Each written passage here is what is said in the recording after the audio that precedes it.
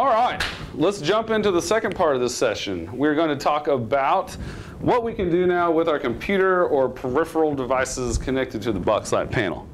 So over here, we talked about the input button. I'm going to go hit that, and you'll see all the available things I can now connect to. One of them is PC. That PC, the one that's labeled PC, is the one that's actually built into your panel. It's on the side, it slides right in, it is a full-fledged Windows 10 PC.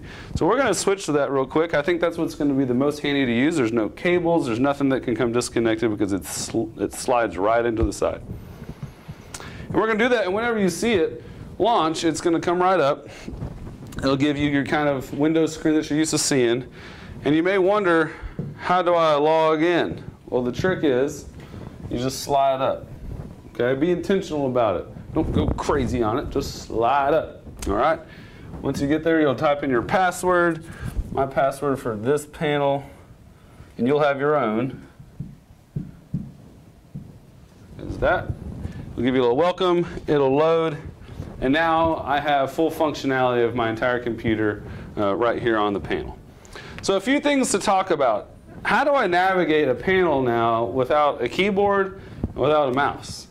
Well, the easiest thing to do is to plug in a keyboard and a mouse, which you can do. So you can see over here, for this teacher, we've actually gone ahead and put a keyboard in here and a mouse, and we've just plugged in right into the side of the panel. You can use a wireless keyboard, a wireless mouse. Those may be things that you want to go ahead and invest in, or if you have an extra keyboard laying around, it does make it easier. But that being said, I can still do every single thing I need to be able to do on this panel without a mouse or a keyboard, okay? So basic functions, clicking is just going to be touching. So if I need to open a program or open the internet, I'm going to double click just like I would with my mouse, right? If it misses and you don't get the rhythm just right, you might need to right click on it and tell it to open. If you need to right click, that's done by pressing and holding. You'll see a little box develop as soon as you let go. It's the exact same as if you just right clicked. So sometimes I have found that if I tapped too quickly, or maybe my taps weren't in the exact same place because I'm not used to using my finger, I've used a mouse for so long, if I press and hold, I can go to open, and that's a guaranteed way to know that it's not the computer being slow, it's that I didn't actually open it, and this time I know it's going to work. All right? So now I've got Google open. I need to be able to type in something, right? So if I go over here and I type, notice that nothing happens. Where's my giant keyboard? Where's my touch keyboard? Well, I'll show you in a second, but for a lot of y'all, it might be easiest to use that. Especially if I have a long URL, I need to type in something like Mimio Connect, which is where we're going to go to get lessons. I just did that in, I'm a fast typer, so like a second. But that would have taken me a while on the on-screen keyboard. However, if I do need to use the on-screen keyboard, here's how you do it. Down here at the very bottom of Windows 10, there's a black bar. And if you press and hold, which is right-clicking, I get some options. All right, one of them, notice, is Show Touch Keyboard Button. Muy importante. All right, we need to have that working to get the functionality we want to on this panel. So very first step, as soon as y'all fire up and get logged into Windows, this should be the very first thing you do is go down here, hold, which is the same as right-clicking, go up here, Show Touch Keyboard Button. Notice a little tiny icon just appeared on the bottom right. So now when I go over here and I want to search for a penguin, I now have my little keyboard, right? This is just a function of Windows. It has nothing to do with Boxlight. It has nothing to do with MimoStudio. This is a function of your Windows 10 computer, okay? And I'm really going to emphasize things throughout this little part of the training. There is almost nothing that I'm showing you that you can't just do on your computer. And if the question ever becomes, hey, can I do this on my Boxlight, or can I do that on my Boxlight? My question to you back will be, well, can you do it on your computer? If there's a great website you love to go to with interactive activities or worksheets or whatever it is, you say, well, will it work on my Boxlight? The answer is yes, if it works on your computer. So it is just at this point being a display for computer, and touch is just being the mouse, okay? You'll also see that with my little keyboard, I do have some options. I know it's getting absolutely teensy weensy tiny over here, but if I press that, I can choose between a floating keyboard or one that's locked to the bottom. It might be easier to have a floating one, but sometimes the floating one can kind of get lost. You'll be like, wait, where is it? I've got this giant screen, I'm looking for stuff. I usually like to kind of keep it tied to the bottom, okay? I mentioned earlier, pinching and zooming. Pinching and zooming is just a function of your browser, all right? Not everything will pinch and zoom. If I try to pinch and zoom this screen, nothing happens. Different applications allow the pinching and zooming function. Again, it's not Boxlight, it's the computer deciding what is going to be able to do it. So going back to that, I want to go ahead and close this. Let's go ahead and back to this. Is this going to be pinch and zoom? Well, the fact that it's in Chrome means probably it is. There's very few things in Chrome that are not pinch and zoom friendly. So if you feel like this panel isn't big enough for any reason, know that if you need to make the text bigger for that kid in the back of the class who can't see, you can always pinch and zoom anything from your Chrome browser, usually from any internet browser. You can actually have that functionality, okay? We're going to spend some time on MimoStudio Notebook, which is a great application for whiteboarding, bringing lessons, interactive activities. But before we launch into that, I kind of want to show you some different ways that you can do that if you don't have the time to learn MimoStudio. Some of y'all have things that y'all are comfortable with, and maybe right now isn't the best time to have to learn a whole new piece of software. So what I want to just show you is that this panel is non-proprietary, it's software agnostic, it works with everything, it doesn't care what it is. Case in point, if I go to PowerPoint, which is right here, you'll notice, if I'm comfortable using PowerPoint here, I can go ahead, accept, start using PowerPoint. I've got annotation tools built into PowerPoint, okay? If I need to use my Google Drive, I can launch Google. I can open up Google Slides. I can open up Google Sheets, Jamboard, all the different things that are built into Google in here. And go log into that, right? So anything that you can imagine that can be done through the internet or through another application, as long as it requires a mouse, well, now my finger is the mouse, okay? Let's see, other little things built into the panel would also include this nifty guy. Windows 10 actually gives you a little annotation tool built in. You'll notice that when I right-clicked over here to get my keyboard, there was also one called Show Windows Ink Workspace button. All right? When I check that, it gives me a little pin with a squiggle behind it. I can go ahead and launch that and do a full screen snip of anything at any point, and then be able to write over it, right? Yay. Oh, wait, let's see. I have to tell it to be a touch, okay?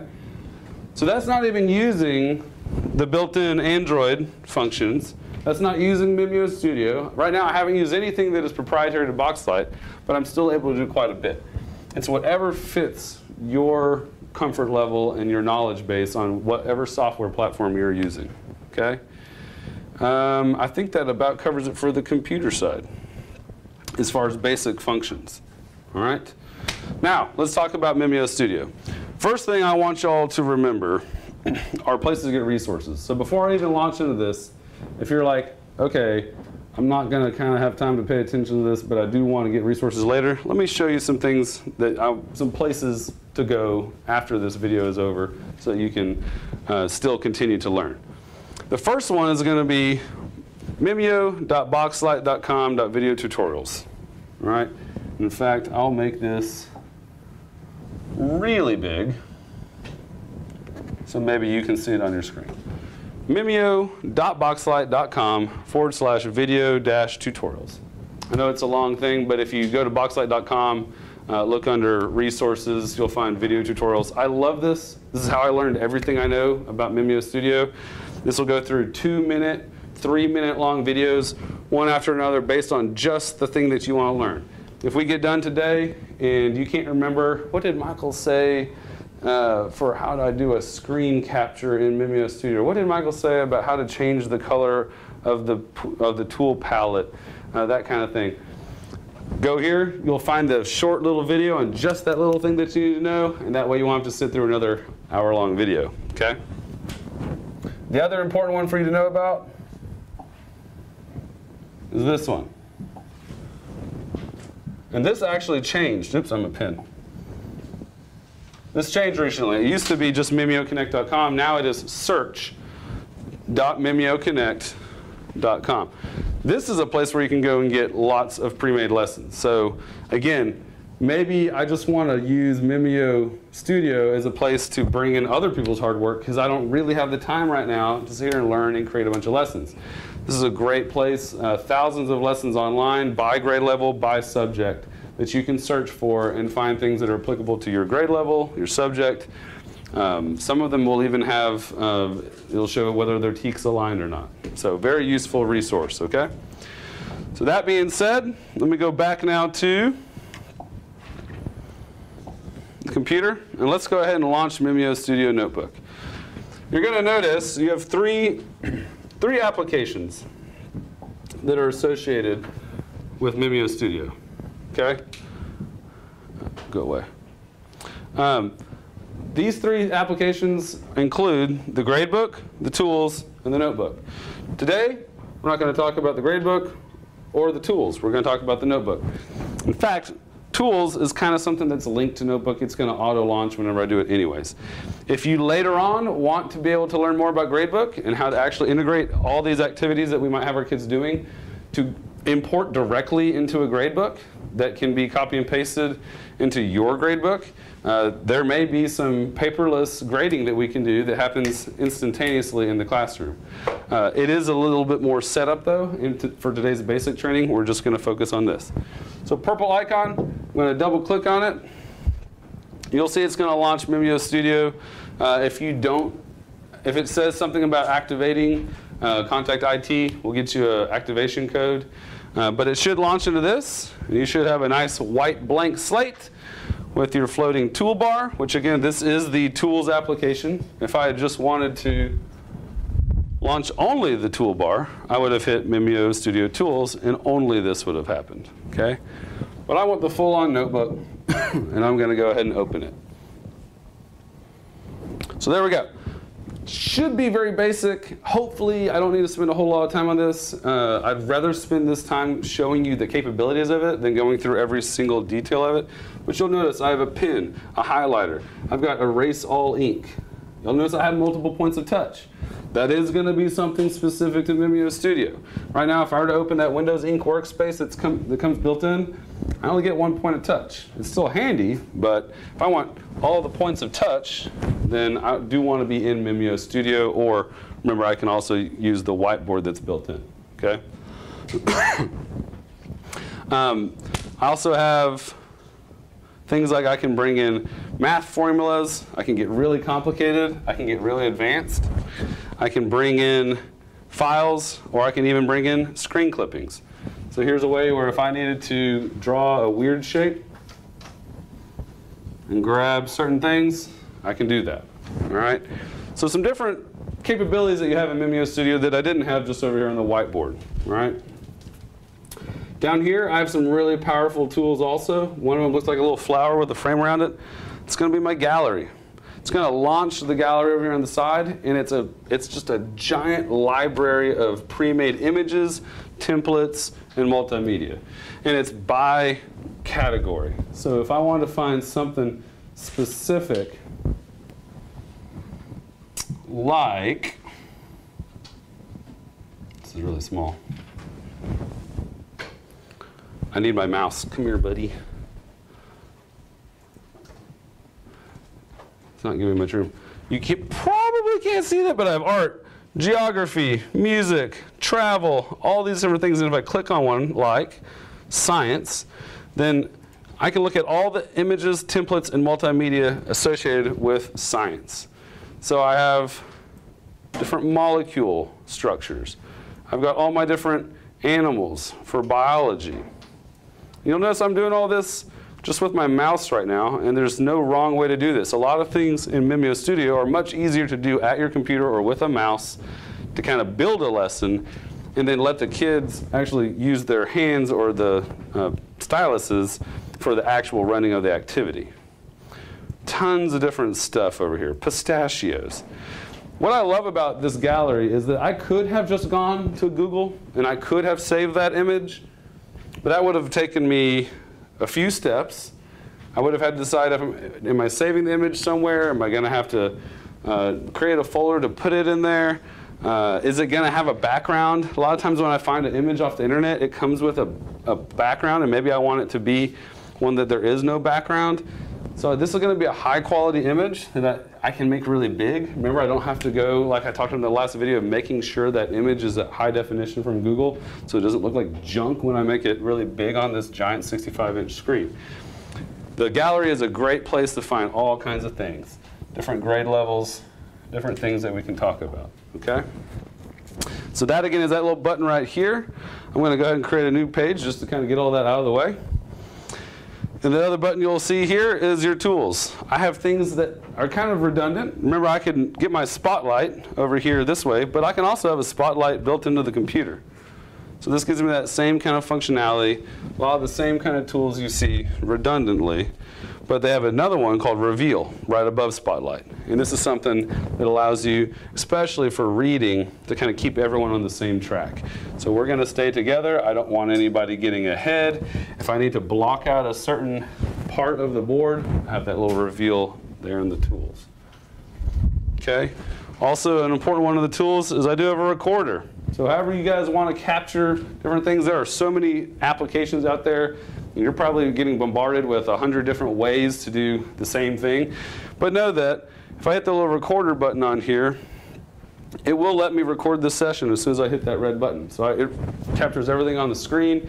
If you have an audio input coming in, it's going to capture that audio input.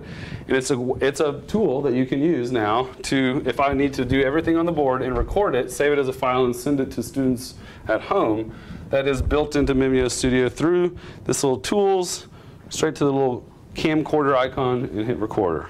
Okay? So, without going into everything that this thing does, because that's why I showed you the video link earlier, let me show you a few cool things. If I need to build an activity really fast, there's some ones where I can do a new interactive activity. And I'll show you again how I did that. This is my create a new slide. Right next to it is one that looks similar but slightly different that also has a plus sign with a few little white squares. That's my activity builder. So it's kind of clumped, it's kind of hard to see, but I'm going to choose science, 3rd through 5th, 4-column chart. And my resolution is just a little funky right now. A little bit funky to make it work so I can show you guys. Because it put my button way down at the bottom. I don't know why, but it did. Here, let me see if I can do it. I can barely see it. Yes. All right, so I can select the topic, animal habitats, desert, forest, grassland, rainforest. Sound good? Hopefully yours won't quite get as low as this one.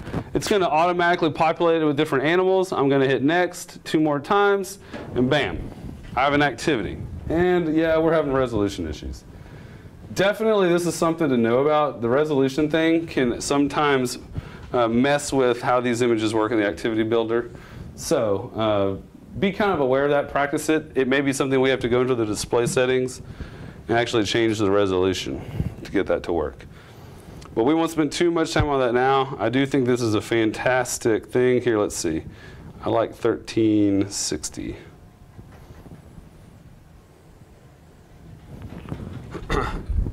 And without creating a whole nother deal, let's see if that worked a little bit better.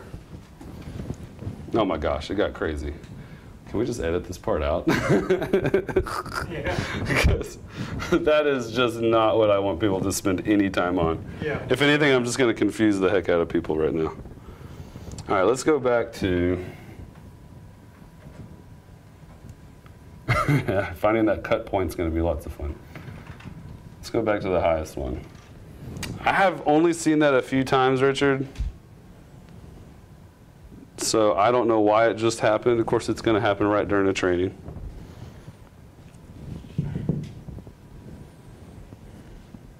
But that is a super cool thing when it works, but I've seen it sometimes struggle if the computer resolution isn't matched. So what is the resolution for those? The default resolution, I guess that's what we need. I'd have to call the guy from Boxlight, who I was on the phone with earlier, and see what he recommends, because this is the newest version of MimoStudio. It used to be the 1366 by 78 was what was perfect for that particular function to work, and now, I mean, everything's 4K. We want the highest resolution, but okay.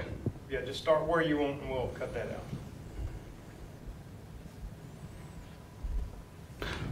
Okay, so we're going to go over some really cool functions of this without going into quite so much detail. So let me show you a few other things. I have a flash drive right over here in the side of the panel. I've got a bunch of different kind of files on it and activities that I've already gotten off of the MimoConnect site. So remember that search.mimoconnect.com. Go there. You can find a whole bunch of things. You can also, if you have old smart notebook files, .notebook files, or .flipchart files, feel free to throw those on a thumb drive or just get them over here onto your panel through the cloud somehow. And I'll show you how useful this is to have MimoStudio as just a platform for using other people's work. Let them do the work for you, right? So I've got my flash drive in. I'm going to go ahead and open my file folder over here and find some different kinds of files for you. So under Boxlight Training, I've already kind of handpicked a few that I think are cool and that are applicable across multiple grade levels and subjects. Quick and easy one right off the bat is Connect 4. If I want to have a game that's interactive, getting kids up to the board, I can launch this. I have 2 teams. You'll notice that I can click here for questions. And it doesn't matter what subject I'm teaching, I can go ahead and create each one of these. If I want to see the slides, I change that in the view. I can go over to question number 2. I can do this ahead of time, have it be how many sides are there on an octagon, right? Then whoever answers quickest gets to go back to the game board over here, and they get to drag a little checker for their team, right? It's a fun way to take literally any subject, any unit you're working on, and just go ahead and build that. It takes a little bit of work ahead of time. Just go ahead and create and populate all these different questions. But I can reuse this in 100 different ways for any grade level that there is, right? So that's a great example of one that I just love. It's out there. Someone else already made it. I'll give you an example of another one. And what's interesting about this one is a .notebook file. So this is a smart notebook file. This is not a Mimio file. Mimio notebook will open it though. It's compatible with all those different file types. There we go. So it's going to load. What I'm going to show you on this one is how big of a file this is. So let me go to View. I want to show you over here. Guys, that's 104 slides. Someone did this work for you. You can do this yourself, but why would I teach you how to do this yourself whenever you can just go get it, right? So here's a game that you can have your kids play about U.S. state capitals, right? So I click it. My students can come up here. They can pick any state. They can pick Texas. What is the name of this state's capital? Click here to see if you're right. So they answer, Austin. And then they get to see the answer, capital, and there's the flag, and it should be right there. Oh, so they have a hyperlink, takes me to Texas Online Portable. I mean, there's all these interesting things that someone else built into this. It should actually say Austin right there. Let's try California. Capital, Sacramento. There it is. So it shows it up there. There may be some weird formatting things sometimes that happen whenever you take a smart file and turn it into a Mimio notebook file. All right? So that's a great activity someone else already did all the work for. Let me show you another fun one. Let me find you Whack-A-Mole. Do I have Whack-A-Mole? Oh, I don't think I have it. There's even ones on here where you can actually have like moles faces and you can have the kids throw things at the board and it toggles a question for a quiz. look for whack-a-mole. It's a fun one that is out there. I think Promethean has some that have, they've made whack-a-mole, Smart's made them, Mimio's made whack-a-mole. Go search for those kinds of fun activities. Now here's another great example of just the different kinds of ones. Fire safety. Something we go over every year with the kids, right? This built in a number of different techniques. And so as you just are learning this and trying to decide if you want to invest the time to see all the different things you can do on MimoStudio, think about all the different ways I can teach using this. So I'm going to give you some examples. This little fire safety things shows a few different examples of things that are interactive. They're always going to usually have a little button that gives you an answer key and another button that gives you the question. So objective, students will identify items that are dangerous and safe by dragging the pictures to the correct areas. Right? So you put these all in a little bank, and the students can decide if they're dangerous, safe, whatever they are. In fact, I'm not going to even take the time to look at what I'm doing. I think a fire hydrant probably is pretty safe. Okay? The next little slide I can go to is true or false. So there's a true or false questions where they simply put an image over each one of either a check mark or an X, and they put a hyperlink telling it, once you touch it, we want you to animate fade in. That's all they did. So this is an example of how I can come up here, my answer, it's going to instantly tell me if I'm correct or if I'm wrong. And I can go through and do all that. Again, this is about fire safety, but could this be about literally anything? Could I steal this? Could I totally copy and paste, or sorry, highlight and delete all of this, type in my own stuff, and now I've got a true and false template ready to go for whatever subject I'm teaching. Fire safety riddles. Here's another fun thing they did. This black bar has the answers in it, but they've written words in black. So it's like black on black. I can't see it. It's like a hidden box. So when I slide this over here, it reveals the answer. So this is the same exact thing. I could take this template. Maybe I'm teaching biology, or maybe I'm teaching, second grade math. I can have my answers linked to that, and I can make this my own. All right? So lots of really clever ways to use MimoStudio. And I think, was there one more really good one? Connect 4. Martin Luther King, this was a good lesson where they showed how you can use hyperlinks. So if I want to have a video embedded, I can do that. All right, so here's again, you're going to notice these little things. A question, what's the objective? Use the stylus to select the picture of Martin Luther King Jr. in the middle of the page and view the video that is linked. Boom, launches a video. So this is something I could have just done in PowerPoint, but I can have it all in MimoStudio and have other features like this. Martin Luther King Jr. was born in Atlanta, Georgia in blank. So now I get to come up with my pen tool. I don't know the answer to this. I know it's going to be 19 something, right? And I can actually have them go up to the board and write on it. Fact or opinion. Martin Luther King Jr. delivered his I Have a Dream speech at the Lincoln Memorial on August 28, 1963. Is that a fact or is that an opinion? I think it's a fact, right? So it's actually going to show me, oops, I have to be the selector. It's going to show me the answer. This statement is not disputable, so it is a fact. All right?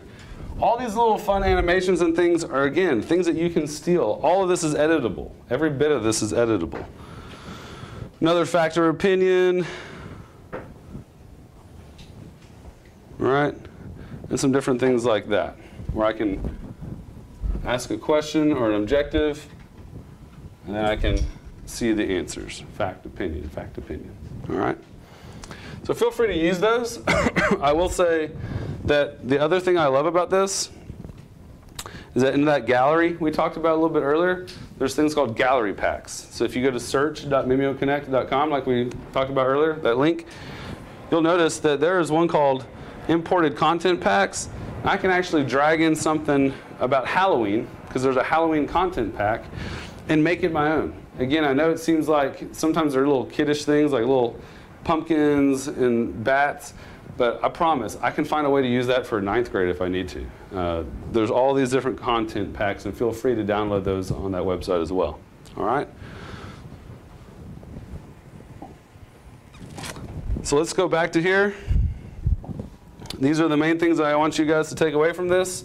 If you want those content packs, if you want those lessons, search.mimioconnect.com. If you need additional instruction about using MimoStudio in particular, go to mimio.boxlight.com/video tutorials, and they're going to do a great job of giving you short little videos to watch. I hope this has been informative. I hope that you guys have fun with this and take the time to just dig in, because you can't break it. The more you use it, the more you practice, the better you'll get. Thanks.